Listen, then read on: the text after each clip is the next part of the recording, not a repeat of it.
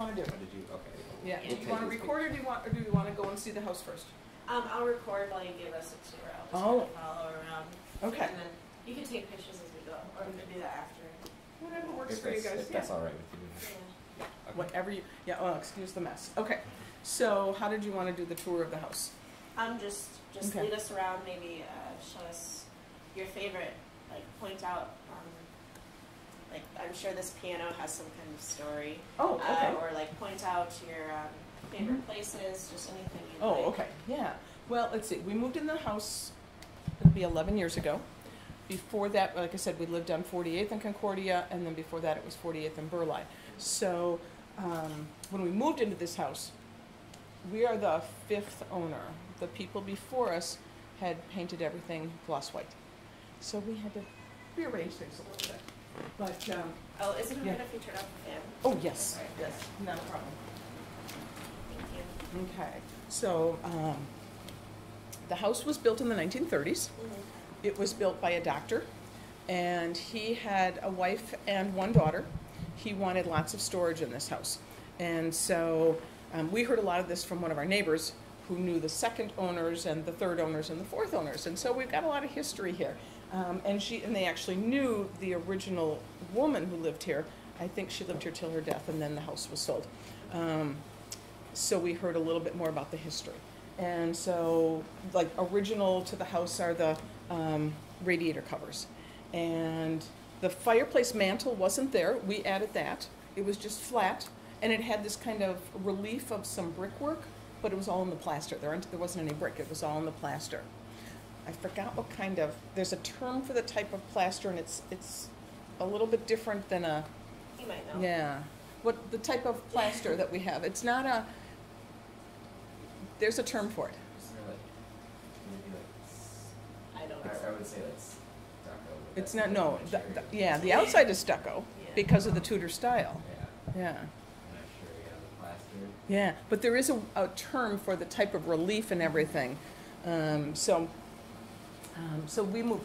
You asked about the piano. The piano actually we purchased when we lived in the house on 48th and Concordia, and it actually came from Boston. And then the woman we bought it through brokered it through, came out of the Washington Highlands.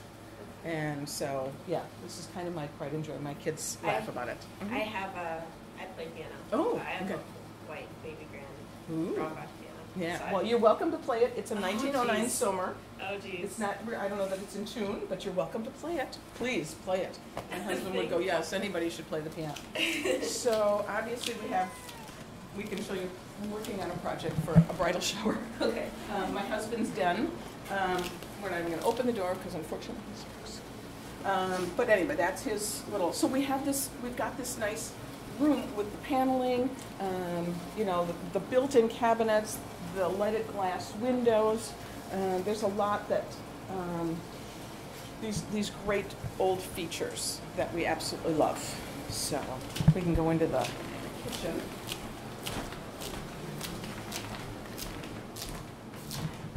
What we understand about the kitchen is that it's been remodeled a number of times. This used to be where the stove was, okay? So you can see there was some form of a hood. The cabinet that's up there used to be here. So when we moved in, I think the refrigerator must have been under there at some point. This was a pantry. And unfortunately, we don't have the doors anymore or anything, but that used to be a full pantry, which at some point would be wonderful to have. As far as we know, the cabinets are original. When we moved in, the countertop was orange. I wouldn't call it linoleum, but it was orange with that silver edge around it. Yeah, it was, yeah. And the people before us put in the tile floor. I don't know what's underneath here. But as you can see, there's a lot of hardwood floors throughout the whole house. So that's kind of, I love the kitchen. But now it's been 10 years, it's time to repaint it. But you can see we have little things here, a powder room, clothes chute, of course the little nook for where there used to be the phones. Yeah, closet space. So we have closet space here, and, blade out of the way. This is kind of something we've been seeing is the very, very typical. The Mm-hmm. but some of the homes, like from the 20s that we've seen, haven't had this, and Oh. some do. Okay. So it's kind of like a transitional Yeah. with the technology Mm-hmm. of having a phone. Phones. Yeah. Yeah. So that's interesting. Yeah. Well, and again, a large closet here. We have a large closet at the front entry. You know, this is our, you know, just a powder room here. You can step through and open the door. There used to be, as you can see, all the doorways, doors at every entrance had a door. So we took most of them off because it was just blocking everything. Yeah.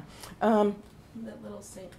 We added that because there was a different sink there, and it was not in good shape, and we knew how small that bathroom is, so we needed something really tiny. Yeah.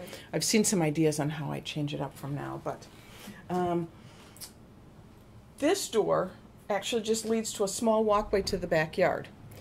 We found out from one of the owners that when they built the house, the builders had flipped the plans. This was originally supposed to be on the other side with the driveway. Oh, Okay. That's interesting. Yeah, so the driveway, which leads back to just a one-car garage, there's no way, you know, to get directly to the backyard. So when we did have pets, it's really tough to take a dog out to the backyard. So you've got that door, but then you've got the French doors, and that's just a little landing there. And there's just a huge step down. So it's kind of awkward, you know, but to come in and out, it's easier on this side than that side. So they had flipped the plans. Somebody messed up. But on the other hand, it's because that lot next to us is empty. There had been a house there.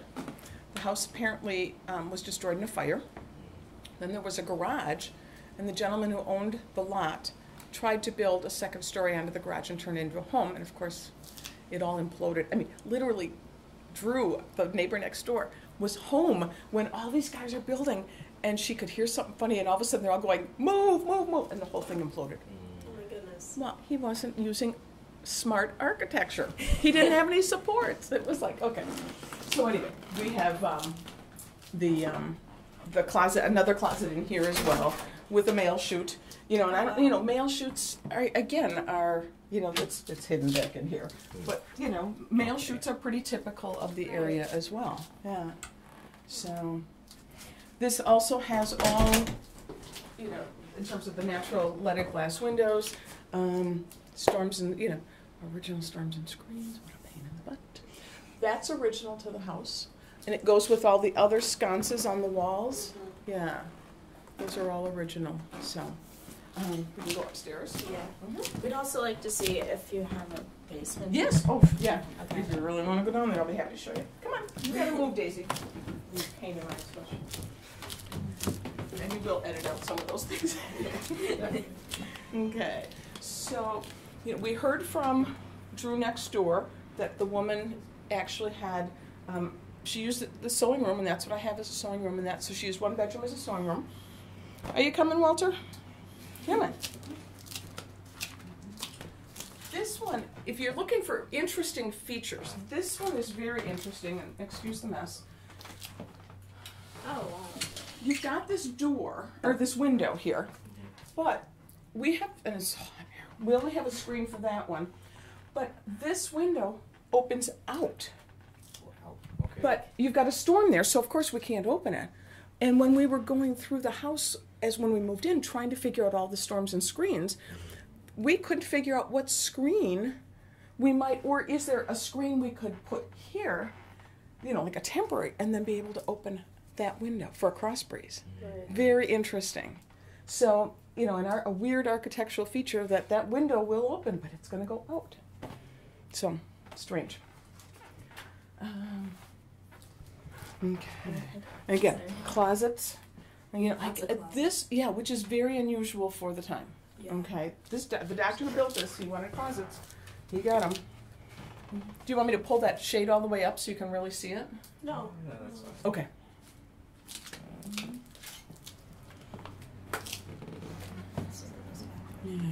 Yeah, and it's, I think that the second owners retiled the tub surround, but the floor, of course, is original. When we moved in, there was a vanity, so that was totally inappropriate for the bathroom, so, you know, in terms of style. So we got rid of that and put in the pedestal sink. So, but in terms of the radiator and the radiator cover, that's original. And then if you come in, I don't know if you've seen a number of houses that had the tub with a separate shower. This one does not. We have a closet here. But some of them, our old house, and it had all the original pink and green bathroom tile. Amazing. It's still in really good shape. But it had a separate tub from the shower. So you had a I little don't think shower. we've seen that. You haven't? Okay. No, Oh, nice it's too bad I houses. can't take you over there to see that house because it's got some original features that are fun. But again, original. I mean, this is original to the house. Yeah. And I'm sure the floor is original to the house as well. Mhm. Mhm. And then again, we have Caleb. there was. Yeah. No, that's okay. I like your The doorknobs. the hardware. Hardware. Yeah, it's beautiful. Yeah. The house, since it was built in the 30s, there have been people that have lived here with kids aside from our kids, and I think they've done a little, there's wear and tear on the house. Yeah. Yeah, it's well lived. They're originally, the sconces that were downstairs, we had a similar one up here and a similar one here, but there had been a fire, an electrical fire of some sort. So it wasn't, so we just replaced these, figuring out something that I enjoyed that I, would kind of go period, but really isn't. Again, another huge closet. Oh. Yeah, I mean, Definitely a lot of storage. yeah. Okay. Then we have this bedroom. Lay down for you. And again, another huge closet. So it's just amazing what they've, what they were thinking. Yep, that's my favorite. When you want to know what's my favorite part of the house, the porch is my favorite. Yeah, here, come on. Definitely get some pictures. Oh, yeah. Did you want to take a picture before did you want a picture of the door? To show sure, how yeah. yeah. And you can kind of get a glimpse. This is my favorite part of the house. Oh yeah. Yeah. Do you nap out here? I feel like I would nap out here. We nap here. Yes. Yes. My husband, this is his escape, Yeah. so he can have a little bit of rest. Yeah, and it connects to the master bedroom. So, that's yeah, we've set up the furniture and just relax out here. Yeah. Cocktail hour after here. Yeah. We can see our neighbors. It's just, and then when it rains, I mean, if we wanted to be out here, we can pull the screens down, or the blinds down if we want to, and it's just our little spot. Yeah. So, sorry, Walter, you're not coming out. So, no, it's it's just very relaxing. Yeah. We need to do some work on fixing some screens and doing some things. Old homes always need lots of work, but Just minor. yeah. The stucco on the house was all refurbished by the second owners. They kind of told us a story about how they redid everything. Yeah. So it's kind of, yeah. So we can go and I can show you the other. We'll go out this. Yeah. We'll go. Well, let's go this way. You gotta move, Walter. Come on. Come on. Out of the way. And so then this is the last bedroom, and again, original radiator covers, lots of neat architectural features in terms of some moldings and, yeah. The Mhm. chandelier. That I think is original. And my husband keeps wanting to replace it with a ceiling fan, and I said only if we can put that chandelier in the bathroom and make it, yeah, I would put that in the bathroom. But yeah, I love that. And I had to go and find replacement crystals for a lot of spots. You can see there's still one missing, yeah. Yeah. It's, yeah, original.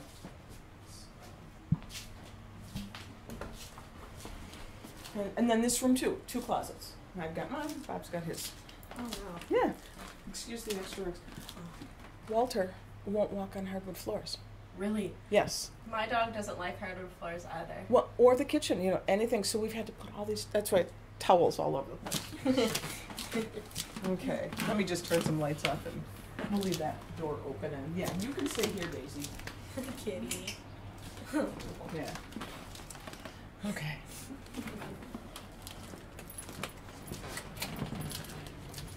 Oh, this is the Yeah, that's the, yeah, here's the closed chute.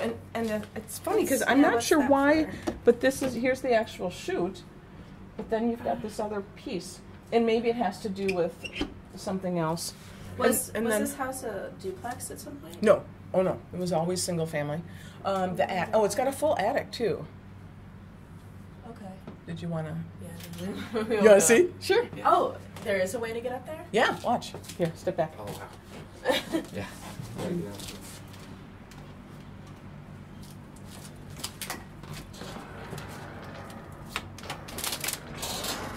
Jeez.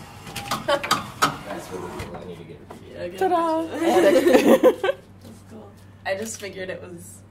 You can go. Did you want to go up and look? You can. I mean, Or just yeah, climb up? peek. Sure, Yeah, yeah. just Climb up it's there. it's safe. It really Yeah. is. If there's anything interesting. Yeah.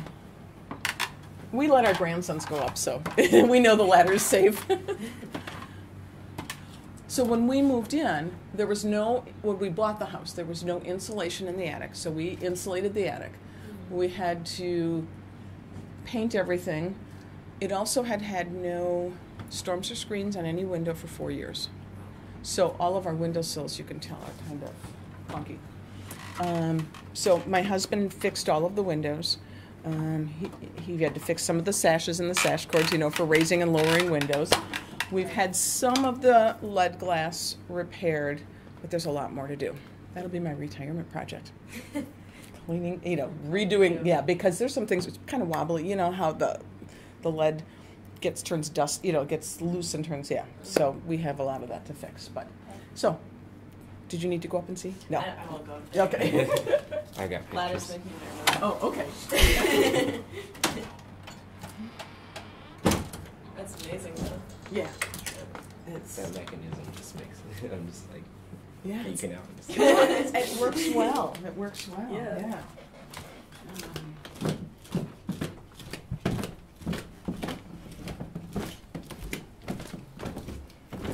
Oh, what's this? Oh, doorbell. Oh. Yeah, here. Oh.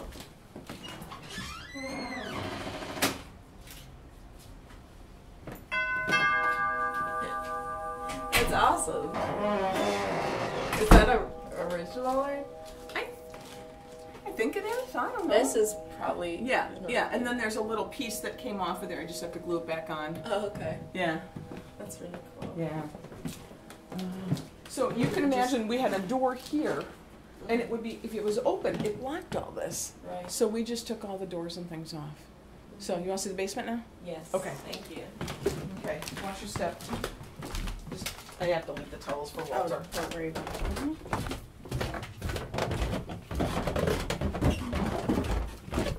And again, you can tell at some point somebody had some kind of a runner on the stairs, Right. and we've just never done anything with Just it. Yeah, painted around the runner. they did. Yeah, well, that's very typical. You can see where the stains were different, and when the stairway going up, we put in that carpeting, and same with at the other house. We wanted runners, and you had to do some things because you could tell that where the carpeting had been or not been. Right. Yeah, so it's just interesting how they decorated. Oh, wow. Yeah. Some- Yeah, so come on in here. yeah. We ended up, changing lighting. This is. I'm sure those are original tubs. Oh, you do use the laundry chute. Oh, of course. I'm no fool. Let me just Okay. change this real quick. I have to, like I said, stupid cat.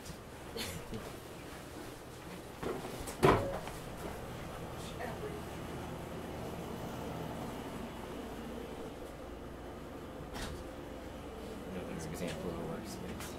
Right. This guy's just following.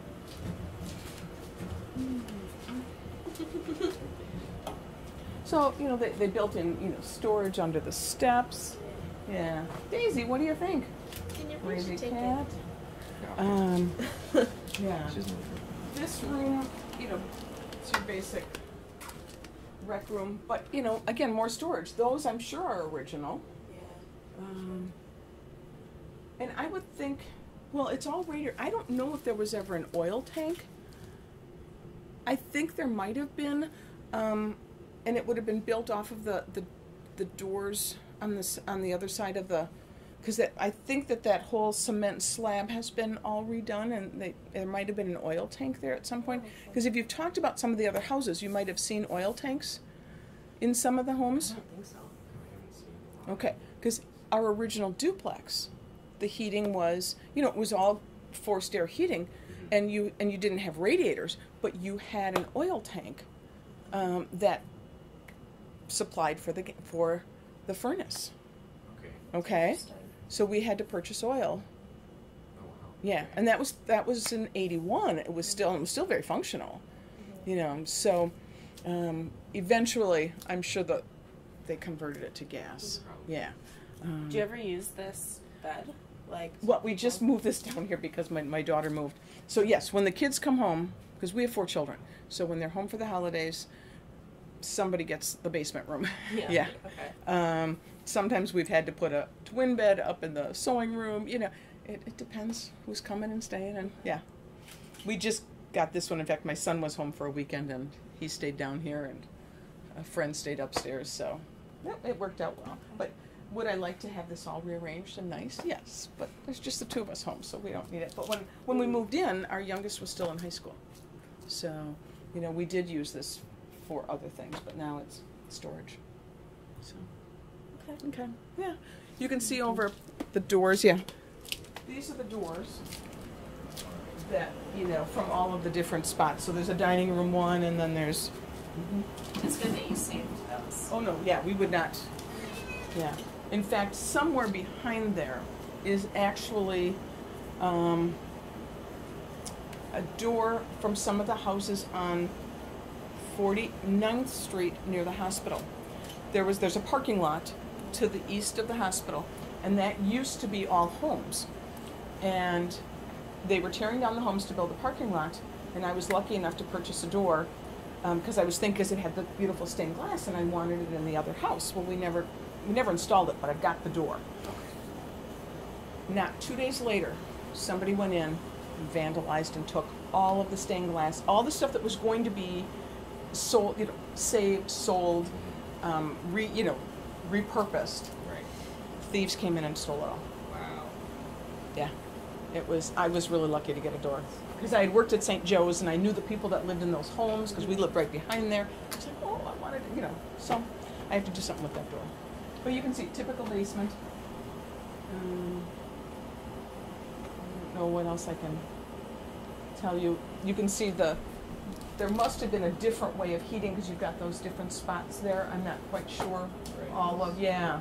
And then there actually is behind the doors, there is a cleaning hatch for the fireplace. Because it is a working fireplace. Yeah. So. Any other questions about the? I don't think so. Okay. Yeah.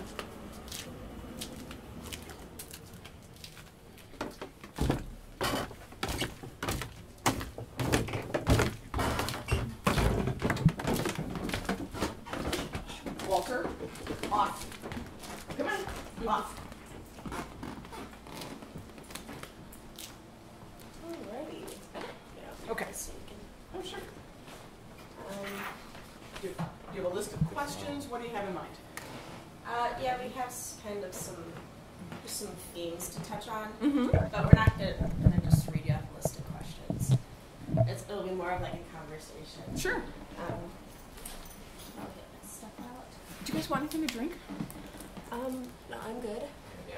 Thank you. Mm-hmm. Yeah. There's so these are consent forms, Oh, okay. and it's one for you and one for us. Mm-hmm. So it's consent to participate in research and Sure. audio and photo. So here, I'll grab you a pen. Okay.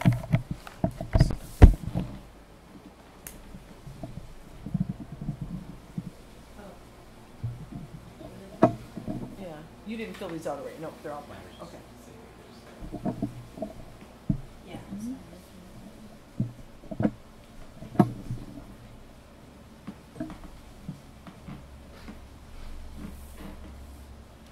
Okay, so that's you guys obtaining consent. And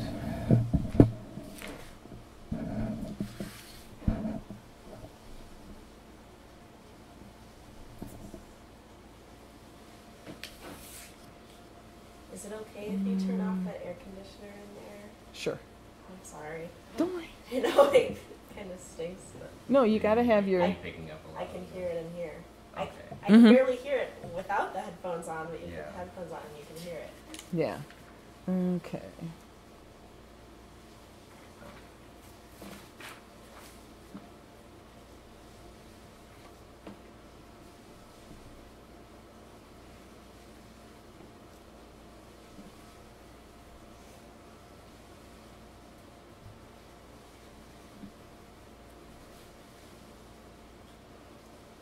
Is it alright if I sit in this chair? Of course. Yeah. Sit down anywhere. Make yourself comfortable. You can move the pillow. You can do whatever you want. Okay, thanks. Believe me, we're really casual around here.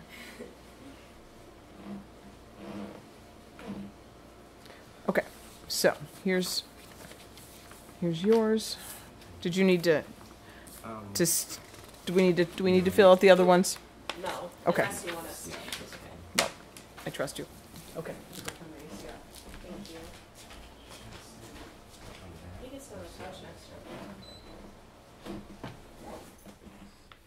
That's much better. Thank you. Alright, I am gonna read this just to kind of Sure. get my thoughts gathered, and then Mhm. we'll ask a question. Okay. Hello. This is Kaylin Reed, and I'm here with, I'm here at Miss Olin's house at 3434 North 49th Street. Correct. Today is July 13th, yes, and we're doing an interview at her house. Also, in this room is the person doing all of the audio. It's Bella Bewer. And this interview is being sponsored by Professor Regitson at the BLC Field School at the University of Milwaukee, and it will be stored in the Golda Meir Library Archives. Miss Olin, would you please confirm that we can use this audio for our research? Yes, you can. All right. Thank you for your time. Oh, that's at the end. Okay. Well, thank you. All right. Well, thank you. All right. So I think first we would like to get a little bit of your personal history. So like how you came to be living here. Okay. The house that we're currently in, we've been in for almost 11 years.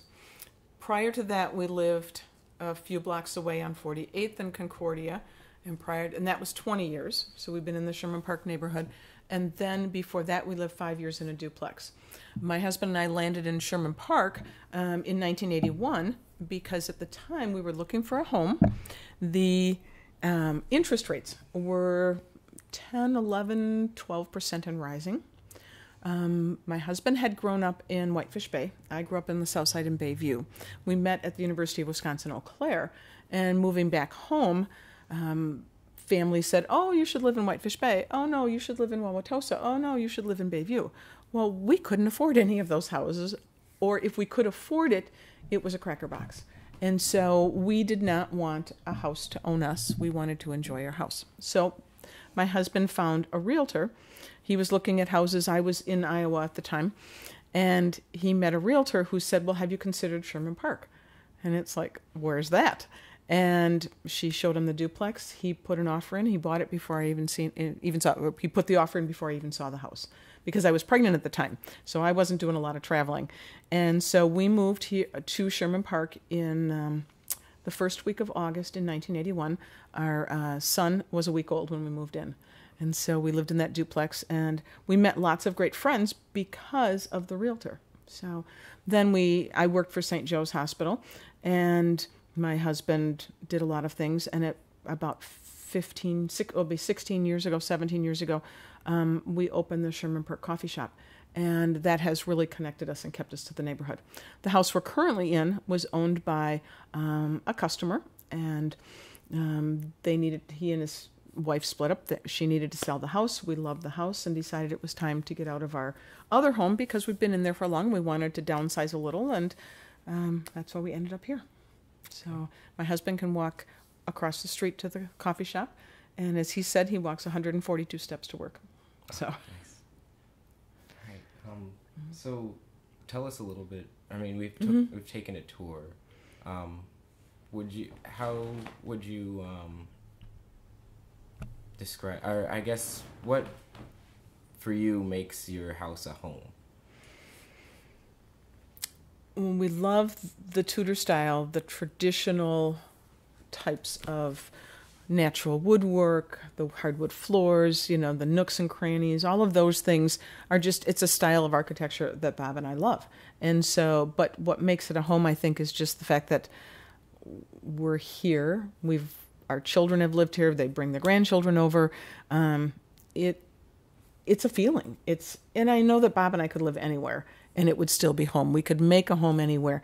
But this particular house, we walked in and we went, this is going to work for us. And our other homes were wonderful too. They were truly home. But it's great. We've had parties here. There's room to move around. It's very separate. You've got your separate living room, your separate dining room, your separate kitchen. It's not the open concept that a lot of newer homes have now. But that's okay. It works. We've had Thanksgiving dinner here with 30 people, and it works. We've had Christmas with lots and lots of people, and we can make it work. So I think it's just it's cozy, but still gives us room to move around. Having a den. If my husband wants to escape, he can go to the den, or we can go upstairs. We love that upstairs porch, and it's screened in. The bugs aren't going to bother us. We can read and just enjoy and be part of the neighborhood too. So. Okay. And so you mentioned the coffee shop. Can you tell us a little bit about that? Sure. Sherman Park Coffee Shop is on the historic registry, so if you've not gone over there, please take a look at it. The building was a former gas station. Built in the 30s. It's a streamlined, modern building. So, and again, because of that architecture, the building was going to be torn down. An alderman was newly elected, and when she was elected, she asked the people, "What do you want? If you elect me, what do you want me to do?" And they said, "Tear down the eyesore." And another neighbor who's into architecture, Cliff, was talking to my husband on Mother's Day of 2000, and they'd seen an article in the paper about this wonderful building, and Bob said to Cliff, great article about, the gas station. And he goes, yeah, but they're going to tear it down. And it's like, why? Well, nobody has a plan for it. Well, the other neighbors had tried to purchase the property. It was tax delinquent. It was a brownfield cleanup site. So you might learn about the 75-103 law, which was the brownfield cleanup, where a city can take a brownfield site from the tax delinquent owner, and then it can be transferred to somebody else who has a plan for the building. So we were the test case for 75-106, 103. Anyway, we were the test case. So it took 1.5 years to obtain the property and get it opened, but not quite 1.5 years, but a long time. And it's now a neighborhood institution, so to speak. And we've been in business for it'll be 16 years on August 16th. And so we had to follow all of the rules in terms of keeping things a certain way. And then, of course, the brownfield area had to be cleaned up. And so we've taken a tax delinquent eyesore and turned it into something that's really, really good for the neighborhood. So neighborhood groups meet there, people come there, we have wonderful customers. So it's a great place. Right. So, yeah, can you tell us a little bit about the people who come in? Oh, sure. Yeah. We have, it's neighbors who walk. We have women who come on a Tuesday afternoon and do crafts and beading and things and knitting and sewing and talking. We have Bible study groups that might meet early in the morning, and some people will, of course, they'll drive in. We have some customers who just come every morning for their cup of coffee. We have others who come every morning for their coffee and, a donut or whatever, and then they sit and read the paper. We have a wonderful customer who's made it his second office away from home. He is a very hardworking administrator of another university department. And so when he wants to get away and just concentrate, he comes over to the coffee shop, and that's become his second office. And because we have Wi-Fi, we've had art shows and art displays. We have had neighborhood meetings there. We have had people can rent it and do it. We've done bridal showers there, and we did our son's rehearsal dinner there. And it's a multi-purpose building that is a coffee shop most of the time, and every once in a while we use it for other purposes, and it's just a great. But people will walk in still who live in the neighborhood, and we've been open for 16 years, and they'll go, I didn't know this was here, because it's quiet. It's a quiet, institution. And if you don't go down Roosevelt, or if you don't go down Keefe, or if you're not near 49th or 50th, you might not notice it. But we have a lot. At one point, it was definitely used by our kosher, the people who needed kosher, because we have kosher products there with our Orthodox Jewish neighbors. We've been responsive to what do the neighbors want. So on Wednesday nights, we have bag toss. During non-summer times, we will have entertainment on Friday nights or Saturday afternoons.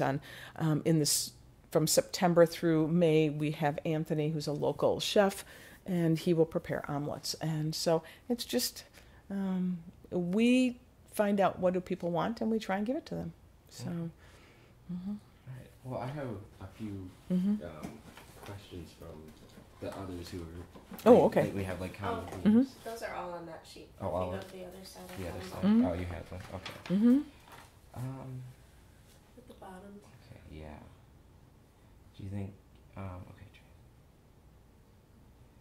So we have here transition from formal to informal space. So you're talking about your the parties that you have with your family, and the boundaries that are naturally have been built into the buildings that we've been walking through.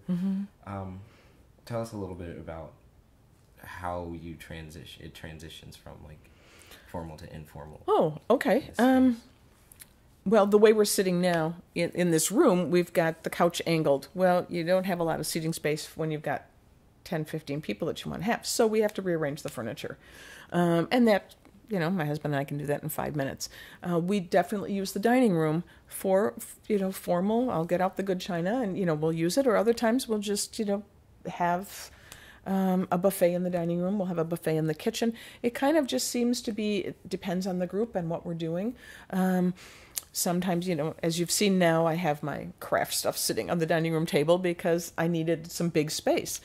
So it's a very easy home to rearrange and figure out where people are congregating. When we moved into the house, about 3 months after we moved in, or not long after we moved in, it took us a while to move in. We actually took about 3 months to paint and do some things. And then when we moved in, we actually finished our move-in on Christmas Eve, and our kids went out and got a Christmas tree, and we made sure we still had Christmas. But that following January, then, we had a neighborhood party to invite people because everybody saw what we were, they heard we were working on it. They wanted to see the house. And so we had probably 60, 70 people come and go. And so we had doors open, and we had some people upstairs talking, some people downstairs talking. We had the rec room set up. It was just easy for people to move from room to room, although it got a little tight in some spaces, but it worked out. And it was a lot of fun to be able to entertain. But, you move the tables around and you add things and you figure it out. So. Okay. Mm-hmm. So we've been running into a lot of where we were looking at some of our houses. Some of those houses were foreclosed and shuttered. Do you see a lot of that happening over here in this area of Sherman Park? And how This does that affect? Sorry. this section of the Sherman Park neighborhood, I think, is extremely lucky in that we have a majority of homeowners, and they're longtime homeowners. The people that the previous block that we lived in that I mentioned, the 3200 block of 48th, there are still people there who lived there when they were there when we were there 10 years ago. They were there when we moved in, which is now 31 years ago. So you've got this longevity. And of course, there's some duplexes where the people come and go. But I think because people get to know their neighbors, it helps to keep up the property values. If you know who owns the home, whether it's a bank and foreclosed on, or whether it is just a neighbor renting out, if there is something going on, our neighbors will call. They're not afraid to call and say, hey, do you know what's going on in your house? So that I think helps. We're happy to see and hear about houses selling. Just recently, there were 2 houses in the 3200 block of 49th that sold, and young professionals moving in, which is wonderful.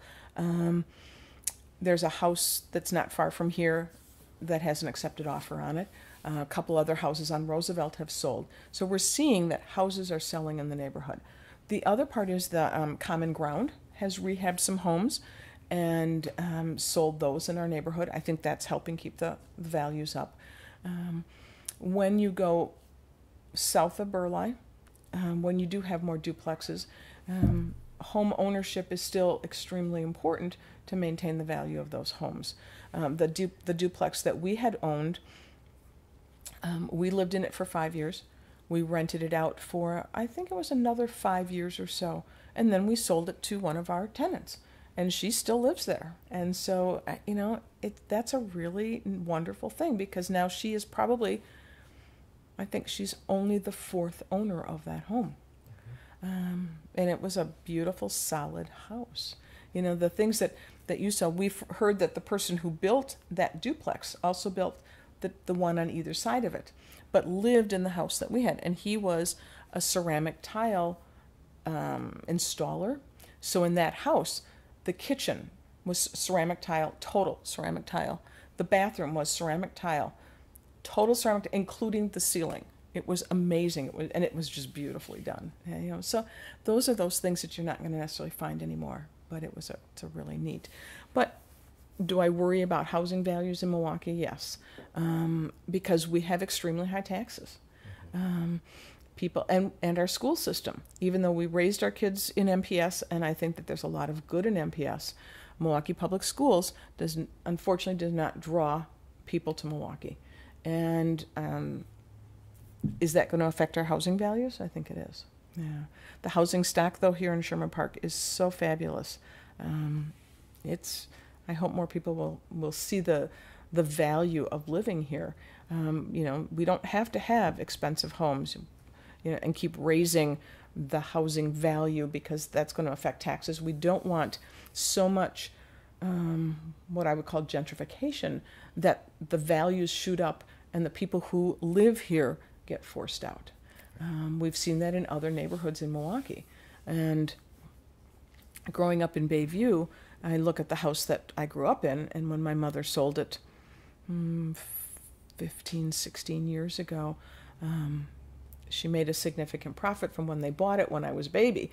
But I know that the housing stock in Bayview has skyrocketed. I can imagine those taxes. I could not afford those taxes. The taxes here in our neighborhood, based on the value of these homes, is high enough. If I were to double the, quote, assessed value of this house, I couldn't afford to stay here.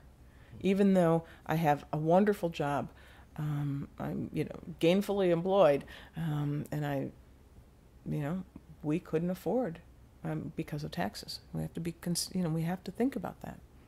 Definitely. What do you do for work? I'm a registered nurse. I worked at St. Joe's for 27 years, and then I switched jobs exactly 9 years ago, and I work now for Columbia St. Mary's as a wellness nurse for the Coles Wellness Center. So, and then I teach part-time for Marquette as well. So.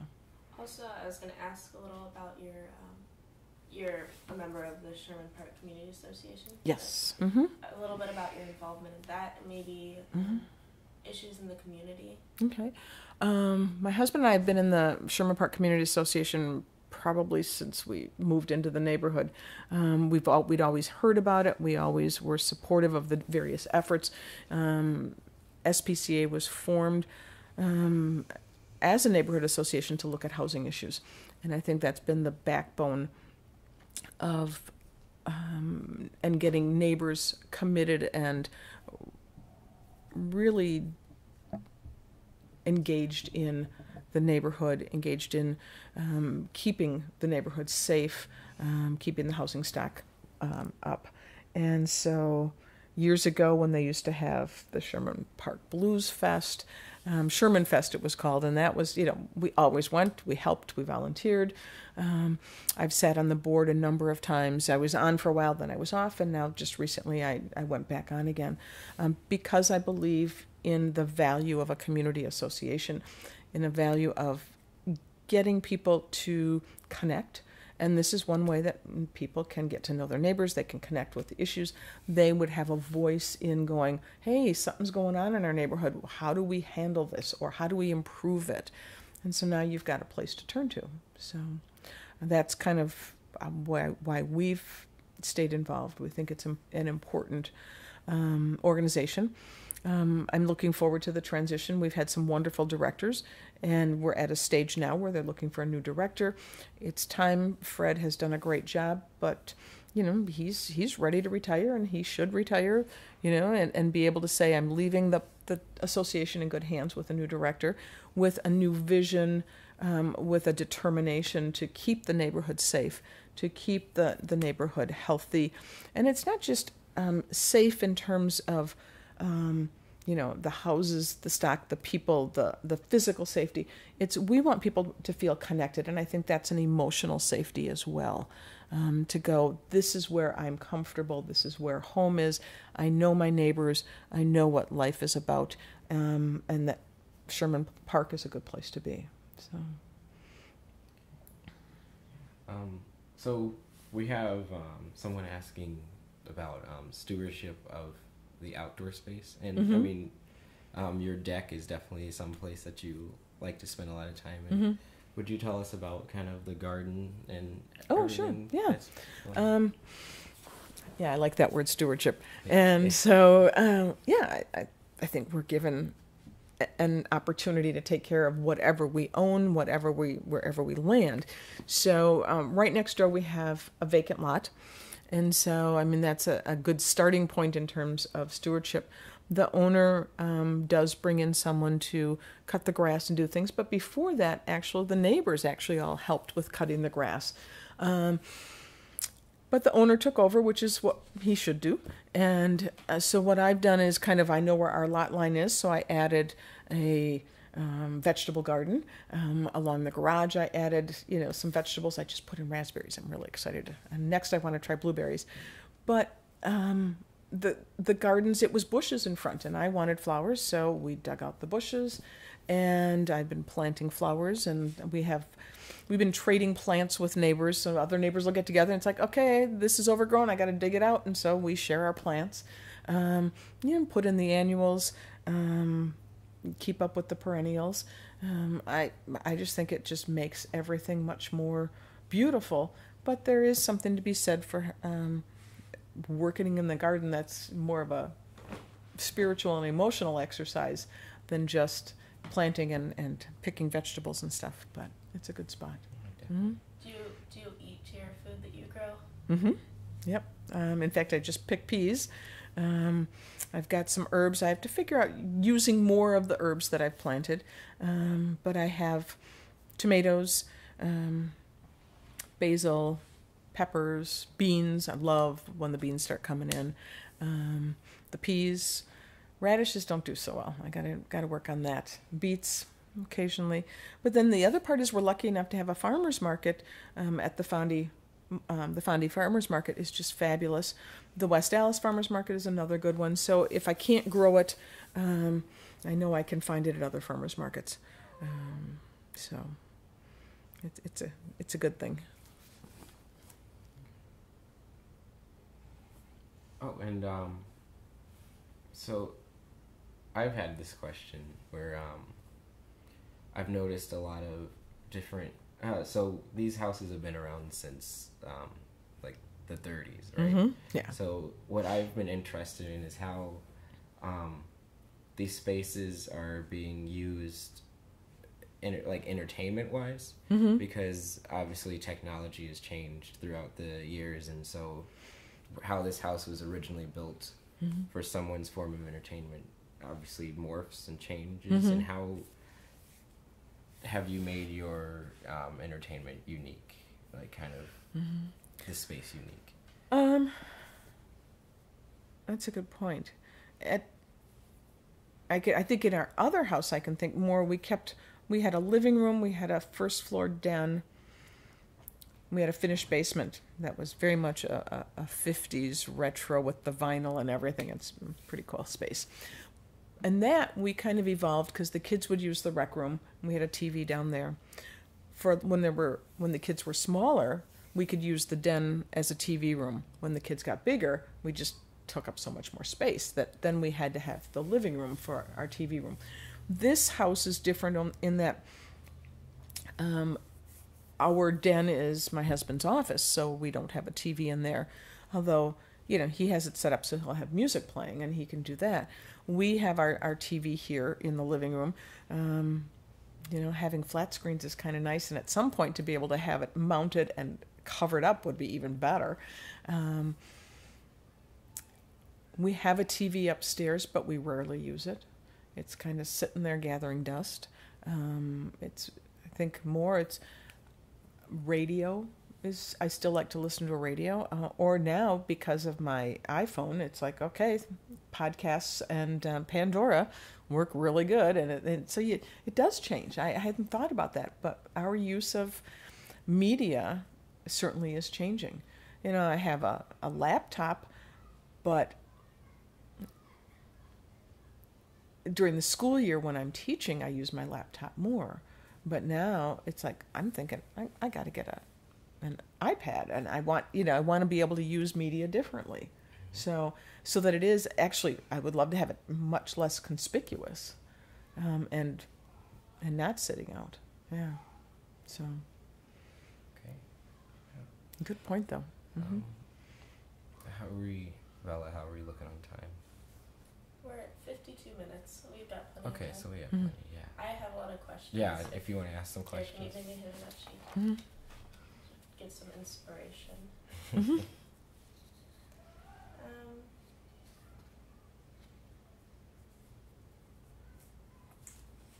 You already kind of explained to us your use of the basement. Mm-hmm.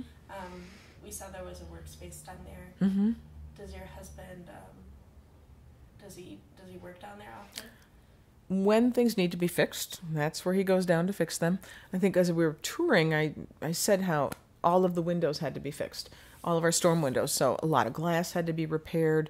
He had it set up down there so he could repair the glass, then we could paint them, get them ready to be put back up again. So he really had a nice setup down there for that. Like I had a project where I took an old sewing machine cabinet and turned it into a little mini bar. And again, we set it up down there. We were able to do that. So yeah, we use the workspace. It's kind of cluttered right now and needs some cleaning out. But I tell you, finding time to clear the clutter. When you saw the attic, it's filled with too much stuff. It's like, I want to get rid of. I would like to live leaner. But when you have a large house, boy, it's easy to fill up the space. All these wonderful closets, it's easy to fill them up. So I think, yeah. Mm-hmm. Sorry. That's okay. No, go. Mm-hmm. So most of the work you've done on this house has just been restoration. Cosmetic, I would call it more cosmetic. We were lucky enough that the woodwork has never been painted. The windowsills need some work because, again, water damage after not having storms on them for a number of years. A previous owner had repaired all of the outdoor stucco. We've painted the house. We now have to go to round 2. There's a lot of there's some rot in some of the boards because it's an old house. We've had to replace some of the cedar and timbers, and we're going to have to do some. We've got a couple more to do, but it's the nice part is it's that everything we have to fix is fixable, and it's stuff that my husband and I can do. At some point, would we remodel and maybe redo the kitchen or have a doorway with a deck to the backyard? I mean, those would be things that would be really fun. But I would only want to do them if they were architecturally congruent with this Tudor style. I wouldn't want to add something that doesn't fit with the style of the home. It's that would be sacrilegious, I guess. Yeah. We just love the house. So. Mm-hmm. And these floors are slightly different. I'm not sure what type of wood they are, but they're different than all the woodwork. Yeah. So were these floors? We redid the floors. My husband redid them 4 years ago. Yeah. Okay, so is there original hardwood underneath? This is the original hardwood. Oh, it is. It is. It just he sanded it and then stained it just a tad different color than the original wood, than the woodwork that you're seeing. We went with a little bit different color. It's a great shape. Yeah. Yeah. Oh, yeah. They're in beautiful shape. These are all original floors, and in all of the rooms, as far as we know, every bit of woodwork, every bit of flooring is original, except we don't know what's under the kitchen tile. Mm-hmm. Okay. Yeah. Also, I mean, you talked a little bit about when you moved into this home. Mm-hmm. Can you maybe talk about your personal early life, like where you grew up, those Mm-hmm. kinds of things? Sure. I grew up in Milwaukee, and I went to school. I lived on the south side. Like I said, I lived in Bayview. We lived just 2 blocks from Lake Michigan, and it was actually, based, you can tell by my age and stuff, based on something. I remember sitting on Superior Street watching some of the National Guard go by during the 1960s, during the riots of Milwaukee. So that's some of my recollection. But it was a really easy time to grow up because we walked everywhere, we rode our bikes everywhere. So my summers and time off was spent South Shore Park, Sheridan Park in St. Francis, Grant Park in South Milwaukee. We rode our bikes everywhere. And so now here in today, I'm excited because my husband and I have our bikes, and we do ride our bikes places. Sunday morning, I got on my bike and I rode to the east side to go to church. And so transportation in Milwaukee it's kind of fun that way. We can ride our bikes places. And I feel safe even going up and down Capitol. But I grew up, just having what I thought was very typical. There were 6 kids. We had a 3-bedroom house with 1 bathroom. And, we played outside. We had 1 car. I guess it was just, to me, which seemed to be a very typical. The expectation was that we would go on to college. So my sisters and brothers and I all went on to college. My parents were teachers. My dad was ill for a number of years. So, we didn't travel as a family until later. So it was an interest, to me it was just very typical. And it was funny because we took the buses places too. I grew up at the south end of the 15 bus line, which was like the Delaware, the Oakland, Delaware was the bus route, or the Hampton, or it was also labeled Hampton. Turns out my husband grew up at the north end of the Oakland, Delaware, and the Hampton route, and so we laugh about that. And for him, growing up in Whitefish Bay, he had a little bit different perspective on things, but at the same time, he knew that moving to the city to really being Milwaukee residents was something that he embraced, and we've enjoyed being part of the city. So, At one point, we looked at selling. We had a potential buyer for our house on 48th, and we were going to move to Whitefish Bay for the schools. We weren't sure where our daughter was going to go to high school. Our oldest was ready for high school. We didn't know where she was going to be able to go because it was a lottery system. Once she got into Rufus King, we could breathe easy.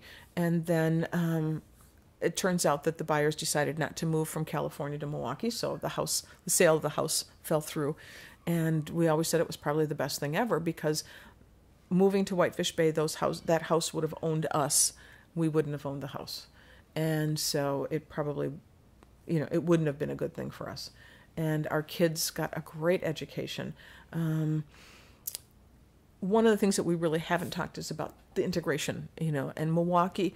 They talk about Milwaukee being the most segregated city in the nation, but because of where I live, I don't feel that, because we have neighbors. It's an integrated neighborhood, and it's always been that way, and our kids have grown up that way, and they feel that this is normal. This is the way we live. This is the way we should live. We shouldn't look at people for what color is your skin, or you live on a poor side, or you didn't go to a good school, or whatever.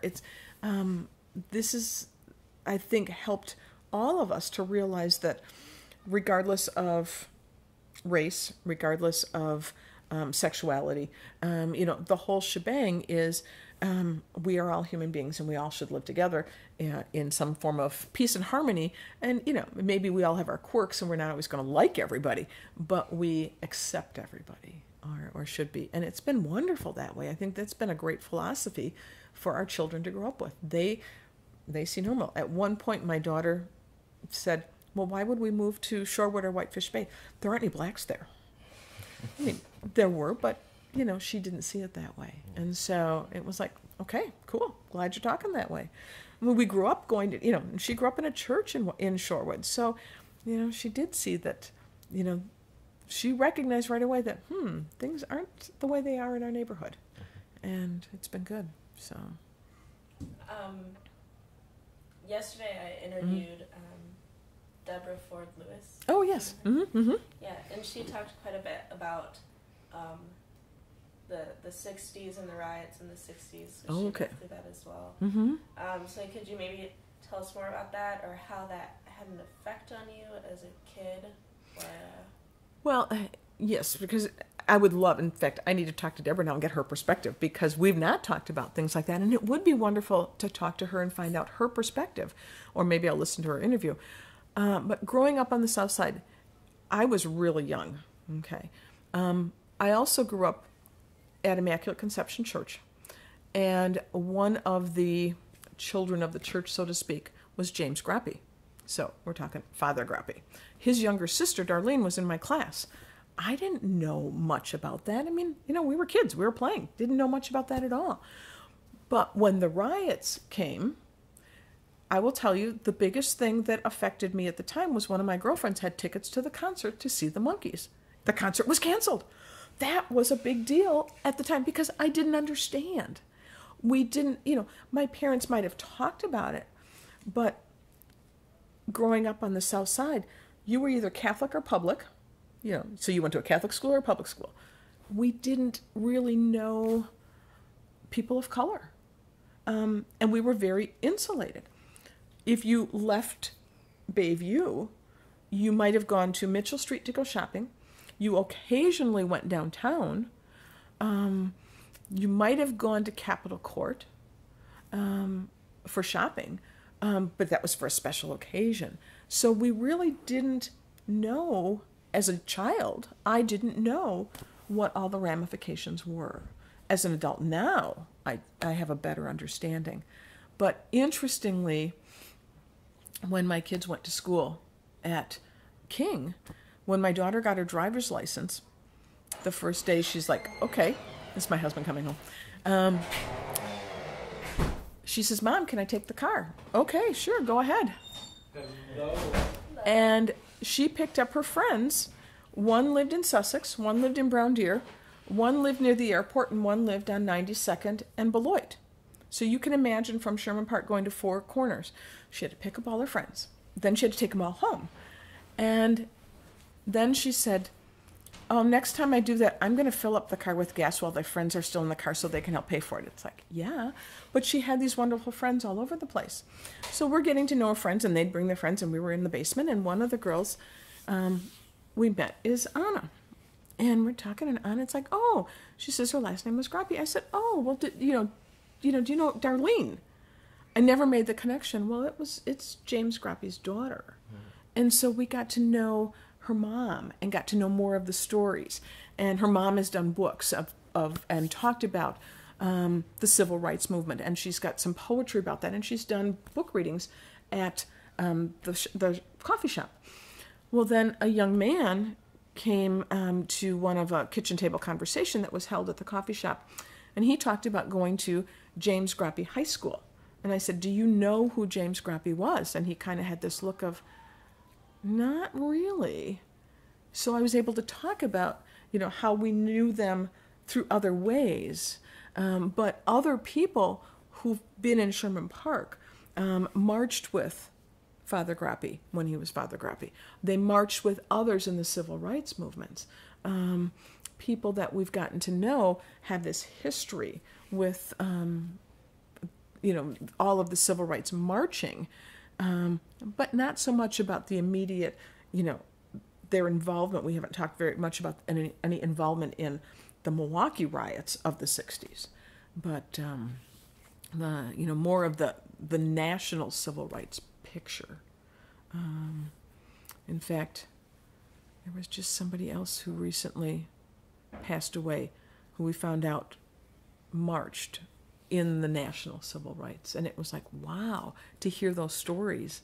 Really important stuff that people kind of kept hidden. They, once it was passed, they just quietly went on and did all of the work of making sure that people had equality, but didn't talk about their involvement. So, yeah. So I have a very South Side perspective of things. So I'll need to talk to Deborah and find out hers. But, it's amazing how things kind of come around. So, yeah. Definitely. Mm-hmm. Okay. Do you have any more questions? No, I don't have any. But Okay.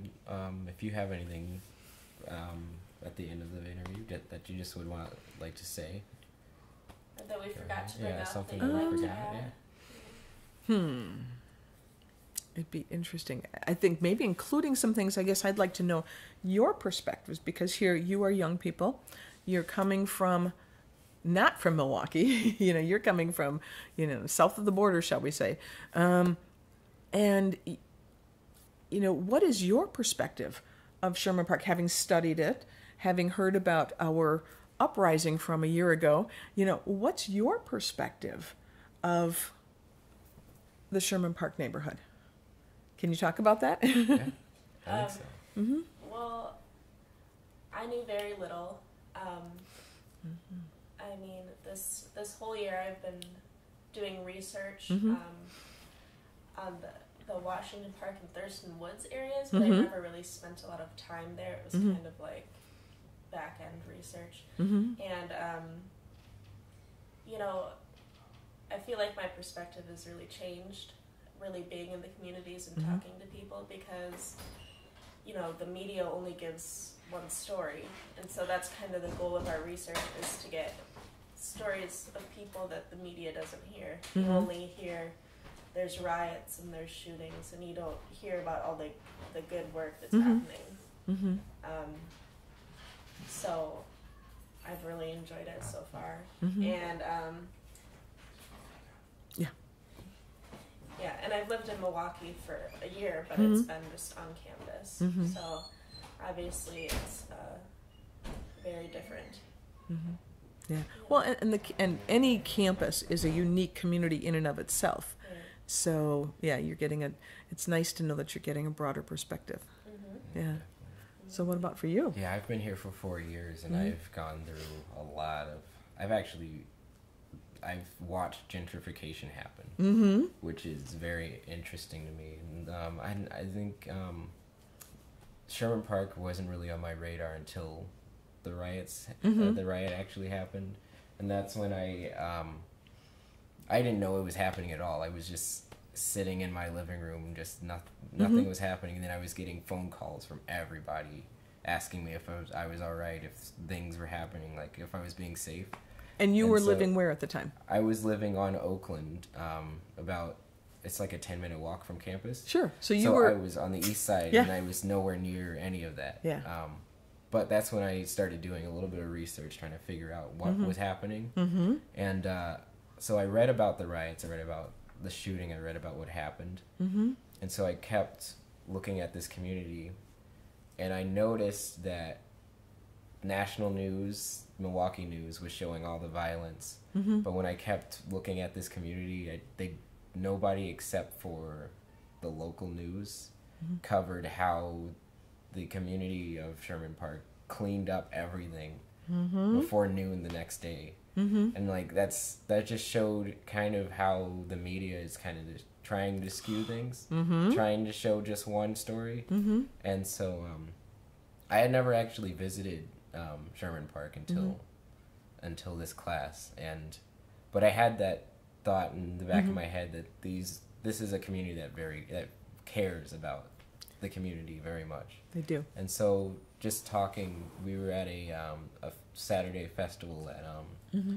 it was in Washington Park Mm-hmm. or Sherman Park. Okay, it was actually in Sherman Park. Oh, okay. And just going around talking to people, you show it. Just everyone cares deeply for their community. Mm-hmm. So that's something that I feel like some communities on the east side, people who I talk to, so just the difference between perspectives. Mm-hmm. As like I talk to people on the east side, I talk to people like where to live. I'm moving Yeah. soon, Mm-hmm. so they're like, oh, don't go too far west. Like, Don't it's- go past the yeah, river. basically, yeah. They're like, don't go west of the river. Oh, come It's on. like- River it's a- West? Oh, you would love River West. River West is. I have. We would love to have you move here, but Yeah, yes. Yeah, I mean, one day when Yeah. when I'm making a little bit more, yeah. Yeah. But definitely, like, it's just people who just see that one story. They see Mhm. violence and they think it's violence all the time. Like you Yeah. won't be safe Mhm. at all.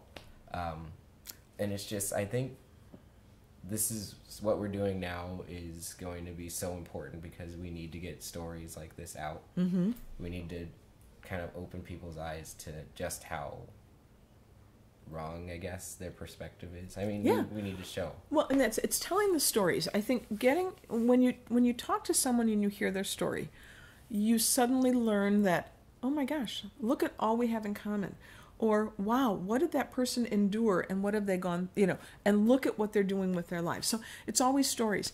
I worked for 10 years as a faith community nurse, and I worked for a church that is no longer Pentecost Lutheran Church. It's now, the building was sold and it's a different church. But for 10 years I worked with this elderly population, and even though some of them lived in nursing homes, they would come back to the church, or I would go visit it, and we would talk about the neighborhood. And the stories they would tell about living in Sherman Park and the connections we had it was so fascinating, the small world types of stories. One gentleman, Clyde Bachman, knew the owner of the gas station that is now Sherman Park. And he told the story of how the residents wanted a park there, but the owner wanted to build a gas station, and he knew the older people, and he knew which wheels to grease to get that to become a gas station. And Clyde and Agnes built their home on 58th Street. It was the first house to be built on their block. So they're in the, I think it's the 3400 block, but they're just south of Keefe. But he talked stories about how everything north of Keefe was truck farm, so vegetables. He knew that the end of the city was the cemeteries on the other side of 60th. And he said, when our house was up, Agnes and I were just standing there, and there weren't any other houses up. This car comes driving down the street, pulls up in front. Two ladies get out. They look around, and one of them goes, "Why would anyone want to live in such a godforsaken area?" And then they got in their car and drove off. And Clyde just laughed and laughed telling that story. But he did. And then there were others that another woman from the church I know lived across the street. Another woman I cared for. This story is just talk about how connections. When we lived in the duplex, to the south of us were some elderly women their nephew would come and cut the grass. And he had some things of his mother's that he was selling. And he said, oh, I have this dressing table. And it was like a kidney-shaped little table with a big mirror. And I thought, oh, that'd be kind of fun to have as a little piece of furniture. So he sold it to me. And years later, I was talking to a woman from Pentecost, and I said, Loretta, tell me where you lived. And she told me what street she had lived on. And I said, well, you must know so-and-so. And she goes, oh, that nice young man. And not a week later, he drives past our house, our next house on 48th. And I said, oh, hi, how you doing? I said, I met Loretta. And he says, oh, and we got talking. And he goes off. He comes back later and he goes, remember that dressing table that I sold you? Loretta had given that to my mother. So then I'm talking to Loretta's daughter, and I said, it was to Cindy, I said, I have this dressing table. She goes, oh, I remember my mother sitting there doing her makeup and her hair. I said, well, would your grandchildren want it? And she goes, no, it went to a good home. You know, it was just what a small world. That, here's this woman that I knew later on until her death. But there was this connection. So now my daughter has the dressing table in her home in Iowa City. So, small world. Wow, yeah. But those are the types of connections that people make when you start asking them questions and hear their stories. So. Well, I have noticed that I feel like people here are more connected and talk more with each other than on the east side. Mm-hmm. And that's interesting because people would think, oh, it's a bad community. Yeah. Oh, people are always asking, are you safe? Are you sure? Yeah. The day of the riots, I should tell you that Deborah Ford Lewis, we got talking about, well, where do you live, Deborah? And she told me what block. I said, oh, do you remember Myrtle and Lois? These were two more parishioners. She says, oh, we loved Myrtle and Lois. She knew my parishioners. Again, small world. And she says, oh, we used to watch over them. I mean, and here it was, these older women. But the day of the Sherman Park Uprising, as they like to refer to it now, we had a bridal shower for my niece at the coffee shop. People came from all over, people who'd never been in Sherman Park before. So they got this wonderful impression because the riot hadn't happened yet. My sister was here and they drove home, and they actually drove past the site of the shooting at 5 o'clock in the afternoon, never knowing that anything had happened. We went out that night, and to the east side, we were coming back, and I knew my car was low on gas, and I almost said, honey, we got to fill up the car. Let's go over to the one on 50, because I knew that the gas station owner had been having problems. I wanted to support him. I almost said, well, let's go there and fill up with gas. But it was easier to just drive a different block and get gas somewhere else. And then when we got home, we're in bed. It was 11 o'clock or later. All of a sudden, we get calls from our kids going, are you okay? It's like, why wouldn't we be? What's going on? We're upstairs sleeping, had no clue about what was happening. Then the news comes on, and of course, then everybody's calling. But it was so interesting that our children heard about it from other places before we even knew about it. Yeah. Just very interesting how that all evolved. And then we heard from people all across the nation, are you guys okay? Well, yeah, why wouldn't we be?